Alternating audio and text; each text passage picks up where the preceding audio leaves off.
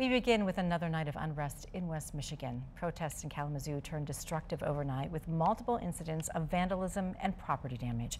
13 on your side's Angela Cunningham joins us from Kalamazoo.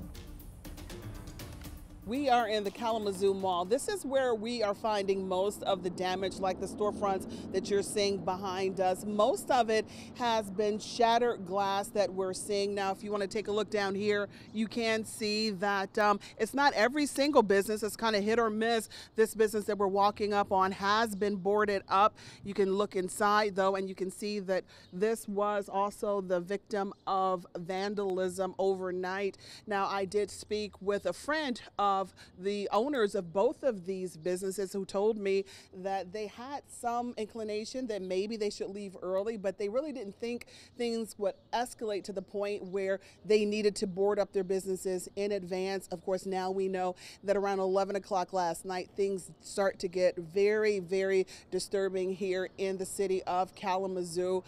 Police called the perpetrators agitators. You see some video right now of things at the height of this.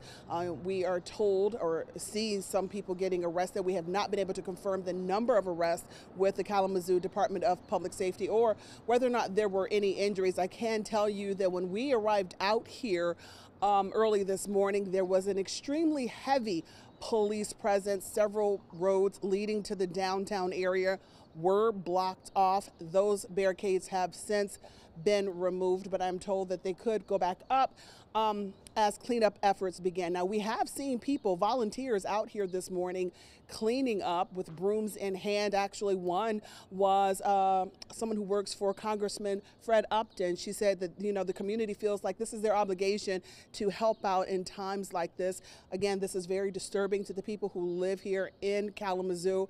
There is still police presence down here, not nearly as much as we saw earlier. I am told also that around 11 o'clock today, the city is planning a press conference to update both the public about what happened and to kind of break down all of the events of last night. And we hope to get some more information to share with you at that time. For now, we're going to send it back to you in studio.